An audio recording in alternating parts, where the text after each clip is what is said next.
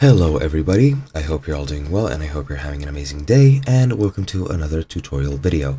In this video, what I'll be explaining to you guys is how you can turn off open to work on LinkedIn. So let's get right into it.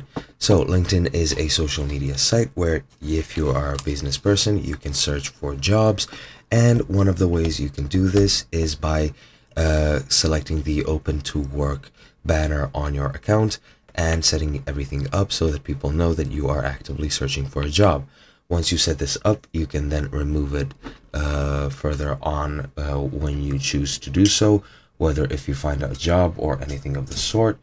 And I will show you how to do it right now. Let me, excuse me just for a second. But yeah, if you want to actually change the open to work status, what you want to do is to go into your account. You can do this by either clicking on me and going to view profile, or just by clicking on your account here.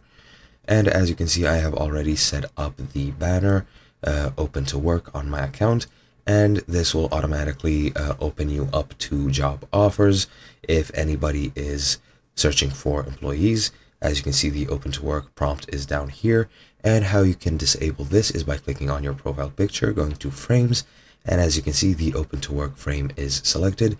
What you want to do is just to click on original and then just click apply.